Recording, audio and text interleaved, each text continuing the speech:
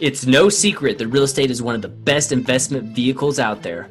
But with all the current uncertainty, how do we know when and where to put our hard-earned money to work for us? It's easy to become distracted by that shiny object or the quote-unquote next best thing. So how do we determine which strategies will best align with our financial goals? Whether you're an active real estate entrepreneur, a passive investor, or looking to get into real estate investing, our goal is to provide investors with the insights and strategies to build our portfolios, all while protecting our capital. I'm Danny Nickles. And I'm Chris Thompson. This is the Two Smart Assets Real Estate Investing Podcast. What's going on, everybody? Welcome back to the show. This is the Two Smart Assets Real Estate Investing Podcast. I am your host, Danny Nickles, and this week we're joined by Jens Nielsen. But before we jump into today's episode, one quick thing. If you're a fan of the show or even a first-time listener, we would really appreciate you leaving us a rating and written review. It really helps us attract more guests, grow the podcast, and ultimately provide better information for everyone listening. All right, now that that's out of the way, let's jump into today's show. What's going on, everybody? Today's guest is Jens Nielsen. Jens immigrated from Denmark in 1996 and after a successful career in IT, and then followed his passion for real estate and coaching. Jens is now a full-time real estate investor and direct owner or general partner in over 1,100 apartment units around the country. He's also a certified high-performance coach and has coached over 50 clients to higher levels of success in their business and personal lives through strategy, accountability, and personal growth. Jens, it's great to see you. Welcome to the show. Oh, likewise, Danny. I'm really excited about our call today. Absolutely. You know, we've been excited about this for quite a while to get you on the show. But before we dive into today's topics, let's take some time to share your story with the listeners. Tell us a bit more about your background and how you got into real estate. Yeah, I mean, so people may detect a little bit of an accent. And as you in the intro, you said, I came from Denmark. I've literally been in the US for half of my life now. I just turned 50 this year. So for the last 25 years, it sounds like a long time, but that's where I'm at. So 25 years in the US, had a great career in IT, did what you're supposed to, get an education, get a job, paying your 401k. And I thought that was what you're supposed to do. And I did it for so long, right? And then one day I was like, man, I had in my mid 40s, I realized I have to do this another 20 years if I'm ever going to have a chance of retiring. And I was like, I don't want that. And I discovered real estate. I didn't know anything about real estate investing 5 years ago. I was like a total beginner, started connecting with people. When I decided real estate investing was the path, I started finding out who was doing it in my network, started connecting with some people, and started, just buying some small deals for myself because I felt like I didn't really know what I was doing. So let me put my own capital at risk. Bought some small deals so I live in New Mexico and I was buying them down in Albuquerque, New Mexico. Some couple of fourplexes, moved up to an 11 unit. And then after the first few smaller deals, we did a joint venture, a 38 unit. And then I was like, man, now I'm out of money. What do I do next? And then I was lucky to get connected with some people that were actually syndicating deals, taking larger apartment complexes and getting passive investors into that. And I kind of saw the path forward. It's like, wow, this is amazing. We can get people to invest in real estate. We can help them do that. And we use other people's money to do the deals. That way, there's like no limit to how many deals we can do. So that's the path I started or moved towards, and just in the last 3 years, as you mentioned, we've done over 1,100 units. I think me and some of my partners really have 6 deals on the contract right now that we're working on. So it's just a crazy amount of stuff that's happening right now. So yeah, it's been a crazy and amazing journey for sure. And I kind of want to, you said some pretty awesome stuff in there. I kind of want to dive into it, but just before you know that, congratulations. I mean, seriously, moving that fast and getting that many, units and stuff under your belt in, 3 to 5 years, that's amazing. So congratulations on that. So I do want to talk about your kind of transition from, you mentioned, working the normal job, 9 to 5, 401k, and then you kind of moved into now like an entrepreneurial role, being a real estate investor. And, I think most of us were raised to think that the best way to be successful was to go to school, get a good job and stuff like that. It's the normal route we're taught, right? So making that transition from employee to entrepreneur, it can be a big step. And I know it takes a real mindset shift to overcome some of the internal objections that come with making that leap, right? I mean, it's just difficult, right? Uncomfortable, really. So when you were considering going the entrepreneurial route, did you have any type of mindset recalibration that took place? If so, what was that process like for you? Yeah. So, initially the plan was just, I'll do this for 10 years and I'll slowly accumulate, my own portfolio and I'll do it on the side while I continue to work and so forth. Right. That was the initial plan 5 years ago. But then I also realized, like, man, that's a long-term plan. I don't want to move that slowly. And then I had but I still wasn't fully committed to that moving quicker. And then I had a pretty abrupt, kind of wake up call about a little over about 2.5 years ago when I've been a bicyclist my whole life, and I had a pretty bad crash on my mountain bike, and I ended up in the hospital with a crushed kidney and some fractures in my vertebrae and other things. And I was kind of lying in that hospital bed there. I was like, man, I'm 47 years old. What am I doing? Right. I was just pursuing the wrong things, putting my energy in the wrong places. And that time I made that decision. It's like, no, I cannot be fooling around anymore. It's time to take some serious action there. So there was definitely a dramatic shift there. And then the next thing I kind of did too, I was like, well, I need some professional help, in a sense. I need some coaching. I need somebody to help me change my mindset to start seeing that path forward. And then I started working with, it took a little while before I actually started taking the action with the coach. But once I started working with my coach, we came up with a plan that I could actually commit to, and I would start seeing how this is going to work. And luckily I had a boss that was understanding. So it was a little bit of a transitioning out of my job, which helped a lot as well. So, but yeah, definitely the mindset and seeing, hey, this is possible that you can actually go and do that was so helpful to me. Yeah. And I think that's amazing. And you bring up something that's very interesting. And we hear this from other investors, successful investors like yourself, right? Is that, you went out and you found a mentor, and we find that that's, in a lot of people's story, that's very important, right? And so the one thing that I have found with newer investors who hear this and, they're out trying to find a mentor, like, hey, I need to find a mentor. I need to take that next step. What did you do to kind of align your interest, or what did you do to make sure you found the coach that was right for you? Yeah, so initially I started with kind of one of those mentorship programs when you're in a group and you learn from that. This is excellent, especially when we were going to events, because I connected with people at those events, right? Yeah, you learn the technical stuff of real estate investing. Everybody can figure that out, I think. But the actual connecting with the people, to seeing people that were ahead of you, that were doing stuff, that was such a big deal. But still, I was missing the one-on-one, right? So luckily, I got connected to somebody who already had the experience working with real estate investors. I mean, we already, quote unquote, high performers. Getting stuff done is not the problem. It's getting the right stuff done and getting it done in a way that we take pleasure along the way, right?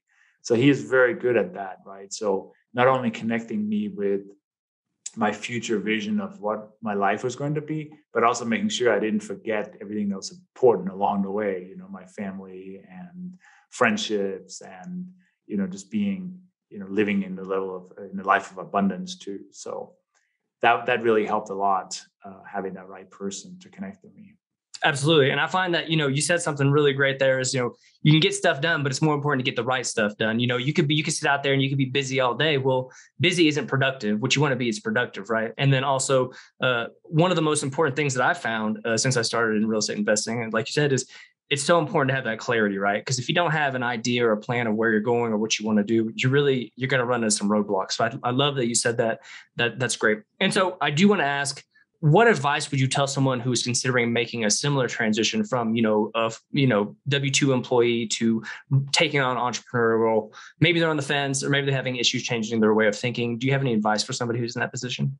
I always want people to examine their reasons for moving towards real estate, and there's really like 3 levels of whys that we typically run into. Number one is like, we want to get rid of the pain being a job we don't like, or a situation we don't like. So that's usually the first driver, but that doesn't get you very far, because we can always quit and get a different job. The second one is like stuff. People want stuff, which could be time as well. It could be free time, it could be money, it could be material things, whatever. That's a good driver too, but again, it only gets you so far. And then the third driver is really, how do you give back, or how do you grow, and what's the bigger vision of you, right? So of your future. So really, people need to connect with their vision for that future they want to have, right? Is it Is it travel? Is it giving back? Is it growing an amazing team? Is it doing whatever it is, that thing that really, really excites you? Create that clear vision around that, because that's what's going to drive you. You may not know how to get there, but once you know what you want, your desire to work towards it every day is going to be much, much stronger. I love it. Those are great tips. I know that, a lot of people will be able to take away some good stuff from that. So thank you for sharing.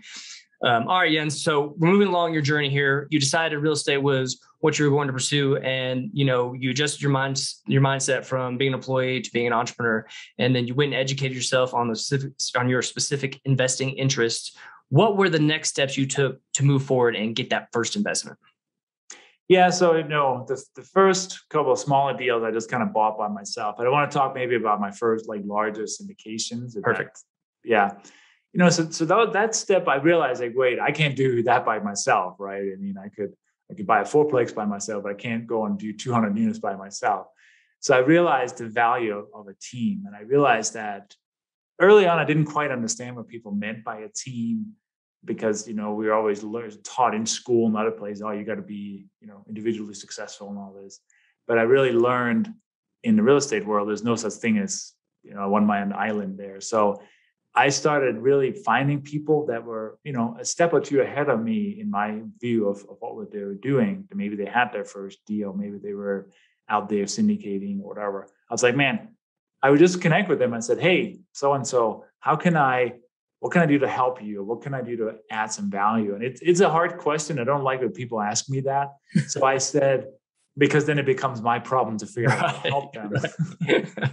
So what I actually did, I said, hey, we met at this event. I like you guys. Why don't we meet on a monthly basis on a little mastermind, a little Zoom session, right? So I added some value to them. And they all said, well, if you get this guy and that guy, I want to be part of it, right? So I brought some quote unquote high performers or, people taking action together. And then suddenly it was worthwhile for them to kind of show up. And that started creating when that first deal opportunity came up, it was one of those people that I had calls with for several months, right? So he saw the value in me. He started to see what kind of qualities I had, and he brought me in on the deal, right? And another guy is like my really good friend now. And so this has created some synergy there that has really helped me start out. So I think that's an advice to give to anybody, right? Put a group together of people you want to be like, you want to hang out with, add some value to them that way. They'll probably pull you forward. I love that. That's a great tip. Be able to bring value to a group of people and then go from there, right? That's a good starting point. So I do want to talk about that as well. When you were growing your team, when you were creating your team, did you guys have defined roles? Were you guys like, oh, Jens does this, your other partner does this and this, or was it kind of like everybody wears all hats kind of thing at the beginning? Until we, that's always a challenge, figuring out what people are good at, right? Right. I mean, and it took a little while to get there. So now I have, I've actually created a different team since then. And I have one partner that we've done, 5 or 6 deals with. So him and I like the guy, but he's very different than me. I'm the detail oriented. Let me drive stuff forward, me the project manager. And he's the guy like going out there and finding deals and looking at the bigger picture and everything else. So it's a great connection, because he'll dream big and I was like, okay, awesome, how are we going to get it done, right? So that helps. Plus we have some other team members too, but so I think early on, well, I know what my strengths are, so I knew where I can help, right? Some of the other people were actually learning along the way too, right? And you got to be very careful about, don't get 5 introverts together trying to do a deal, because everybody wants to sit and look at the spreadsheets all day, right? Absolutely. Absolutely. You're absolutely right there. I know in the past I've had issues, partnering with people, and it's one of those things you want to partner with them because maybe you're friends or you've known each other for a long time, but you have the same skill set, right? And then you're going to run into problems down the road. So I think it's, like you said, it's very important to have complementary skills, right? So you guys can match up as a team. So I do want to take that a step further. We talked about that first syndication. Can you talk about that deal specifically? What was that like? What did that encompass? And then did you guys run into any issues? Did you learn any good lessons from that first syndication? Yes, this one was a 212 unit deal in Atlanta, Georgia, or a suburb of Atlanta. Class C plus, typical value add. I think, the lessons learned there, I got a good year into it.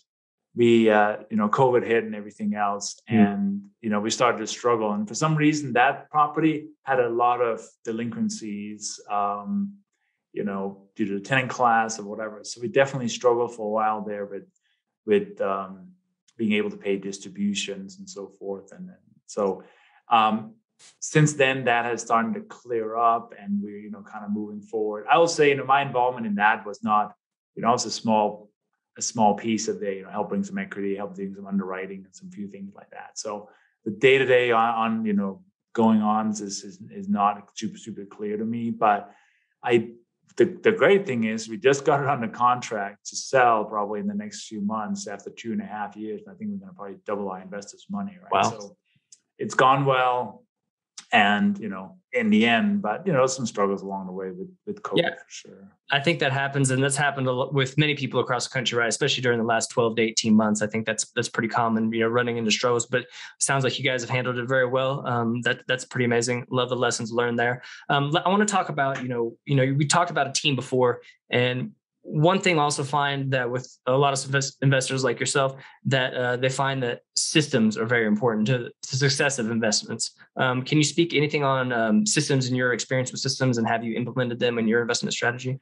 Yeah, so we have we call it our syndication checklist, right? That's kind of the list of all the key tasks to do in a deal, right? So once we get a new deal, we'll make a copy of it and we'll put it in either into, Asana or Trello or one of those kind of task management systems there. So we at least have, the task built out.